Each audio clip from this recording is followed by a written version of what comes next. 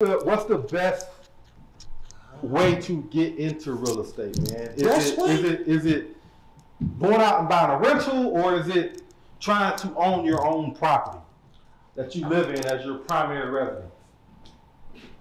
That's a trick question, because I've often heard people say this. 9 corner over there. Oh, that's wrong corner. I often heard people say this, that you want to make your first property income producing property.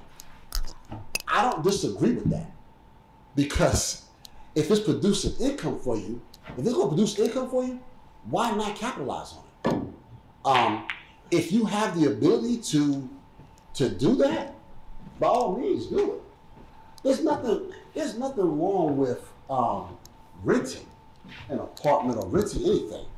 What's wrong is if you're renting but not understanding the game of how you can rent in your corporation name and make the tax breaks on that, as well as own real estate in your corporation name and make tax breaks on that. So, that to me is where the problem becomes.